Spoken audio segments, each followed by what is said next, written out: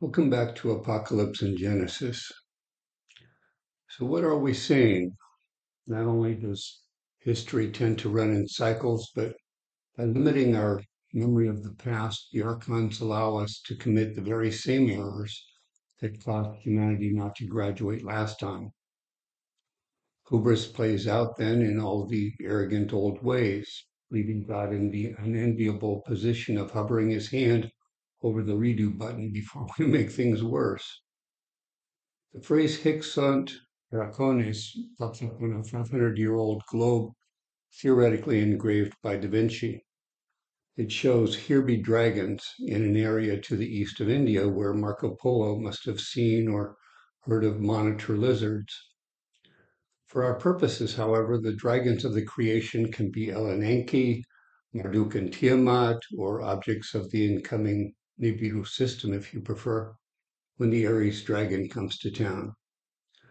I loved the image on the stone because it shows everything is about to get screwed up. Our orbit, our ecliptic, our poles, even life itself will take some wild turns. When the interplanetary magnetic field goes down and we pass through the galactic current sheet, we will again have chimera, elevated cancer rates, and the Bible says burnt scalps. Read your old myths. The sun is about to get super active, then die down, followed by cold weather and massive cosmic rays. And it happens every 13,000 years or so. When I was a kid, and I realize that's ancient history for at least 85% of you, we used to have these inflatable punching bag toys with a little bit of sand in the bottom, and they were hard to knock over because of the center of gravity being so low. But if you tossed it up in the air with a bit of centrifugal force, then it would make an arc like a comet and come back down again on its foot. At the risk of being laughed off the internet for oversimplifying, the Earth is kind of like that. The Bundahishn says the sky goes right in Taurus and left in Aquarius, leading me to believe that the default of the planet is to rock back and forth like a top winding down. And yet we have these ancient stories saying the Southern Cross is going to come to northern skies sporting a snake slain by a lion. And it happens about the time a heron or dragon drops in from heaven and a falcon rises like a phoenix. Another way of describing it was that the sun gets pushed about by a dark star. So our concern is that we have arrived one of these critical times when everything that can go cosmically wrong does. And the ancients knew about this time. The hermaphrodite alien gods, Jupiter and Saturn, cared about the tree of life like a couple of goats.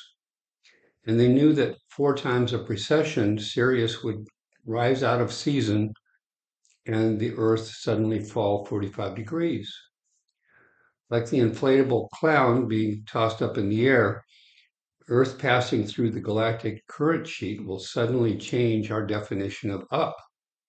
And as we hit the magnetic null zone, there is nothing to hold the poles pointed toward Polaris and Canopus. On the contrary, they'll be drawn to Lucifer and the Son of God as those celestial objects race by. And they will be the two prophets or the two witnesses you've been waiting for. And it was kind of the point to your whole religion. The story of the Aquarian reversal is written on this Eye of Ra. Depending on how the light hits it, you can see the eye, or you can see Sirius below Orion as the footprint of a heron, as the Elhaz rune of the Futhark, or as a trident, if you prefer. Now choose a constellation in the sky and tell me how you might look at it upside down or backward. And the obvious solution is for that planet to change, for our planet to change orientation. So the way we've been seeing Aquarius for thousands of years is as an eye of Horus, a left eye, and we are about to see it as a right. The ancients expected this to happen about now, when Aquarius, Taurus, Leo, and Scorpio, over the course of a quarter precession, followed one another around the zodiac like the seasons of a year. The Egyptians, once accustomed to observing vernal equinox with Assyria and Babylonia, will next year celebrate May 6th. The Jews will celebrate Passover from April 22nd to 30th. Christians will observe Easter March 31st. Muslims will observe Ramadan and Eid between March and April. But basically, everyone is trying to remember the world starting over as it had to around 4500 BC when the visitors dropped by over Taurus. I believe Thoth or Kenef is the first prophet to arrive if you follow Deuteronomy 18, making Horus or Isis the second prophet, the king or queen, a contender to the throne. In the eagle eye above right, I see a triangle, so one or both of them are associated with that trajectory of the Aries dragon we've been expecting. Taurus was the sign of apocalypse 6,538 years ago. On the opposite side of that stone is a foot, the sign of the phoenix, the Son of God who lights up this place. I always appreciate it if one of you chooses to send along some inspiration. In this case, it was Steve. Nine of Diamonds 350. He basically agreed with that Eye of Ra stone that next spring we could be cruising into trouble with the creator gods and the arrival of their avatar. And the assembly of the gods next spring will declare the age of Pisces officially at an end, and it will be time to renew life, to begin again. Here's Steve's date again. The vernal equinox as they once celebrated it at Babylon and Assyria. Andromeda is riding the hippocampus, a Neptunian horse. And you can see the stars that Neptune is indeed at Pegasus. And the one saving Andromeda from the dragon Cetus is indeed Mercury. So my belief is that the sky must fall like the dolphin, Delphinus, that top constellation. And as it does so, the one rising will be the Messiah of 4 Ezra 12, Leo. I'm convinced the Tower of Babel was not how the ancients insulted God. They insulted God precisely the way the billionaire class is doing it today, by playing God. So they tinker with the DNA of the foods we eat. They manipulate the DNA in your body through bioweapons called by the name of a designer virus, and treating you with infected vaccines nearly as dangerous. They screw with the water you drink and toy with the air you breathe. They have twisted every human value that served us for millennia, implemented policies to bring down the nations, and they're ramping up their totalitarianism. And now they want to mess with your brain. So forget Genesis 11 and read the Nam Shub of Enki from which it came. Once then, there was no snake, there was no scorpion, there was no hyena, there was no lion, there was no wild dog, no wolf, there was no fear, no terror. The human had no rival. One nation then, Sumer, that landed great with the me of lordship, the land of everything right, the land Martu, resting secure, the whole world, the people as one to Enlil and one tongue gave voice.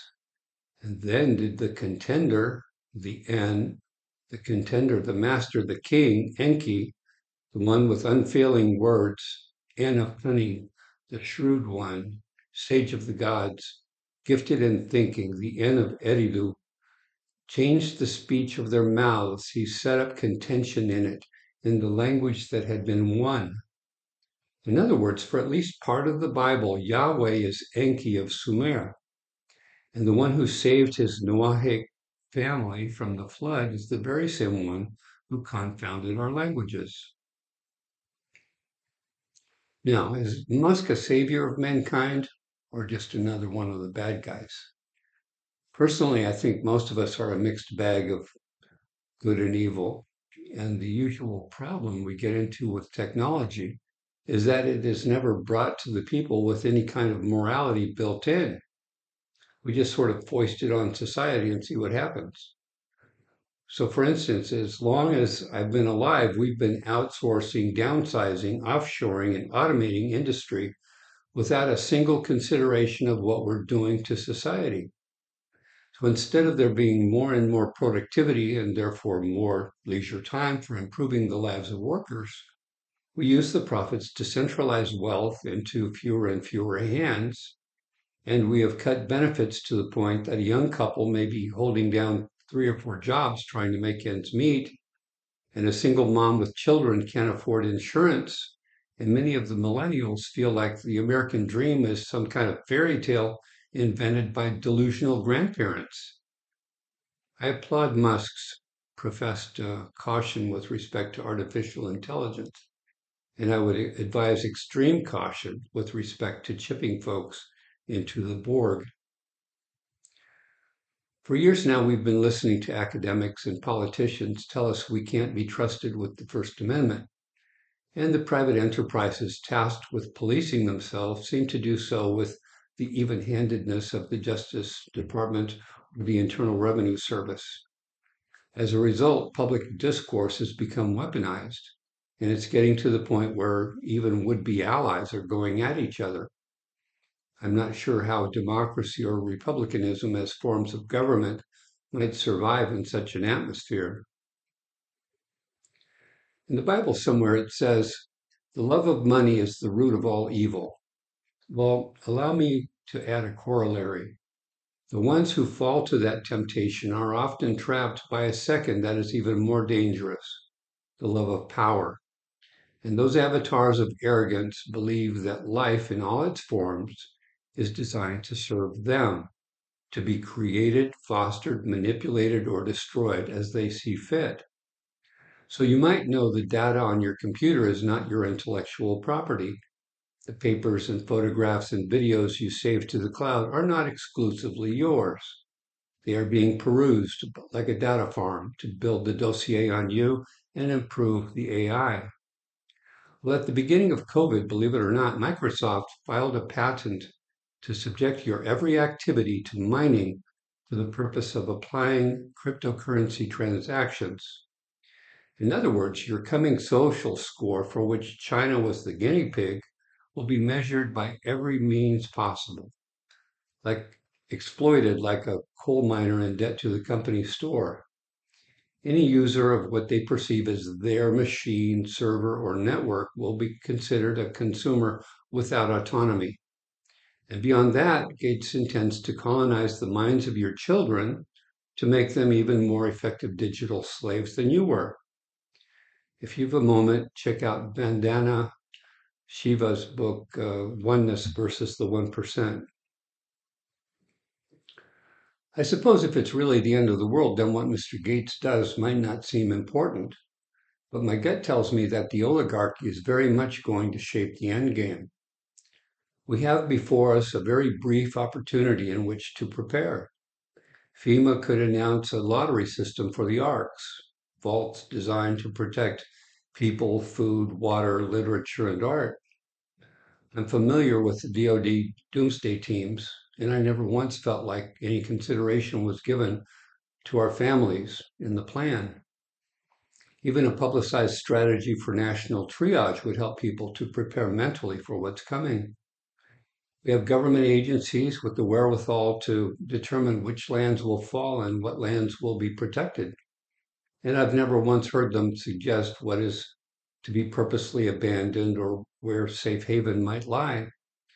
For that matter, they never confirmed officially that a few nations are ready and on contract to take displaced Americans.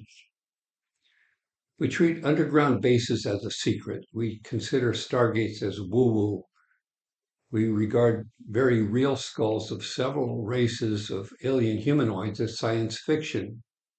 And instead of doing anything to ensure the survivability of humanity, we focus on starting World War III, arguing about the rights of sexual deviants to go into the wrong locker room, whether atrocities are okay as long as they're perpetrated by Palestinians and Ukrainians, or which president might command respect for the nation.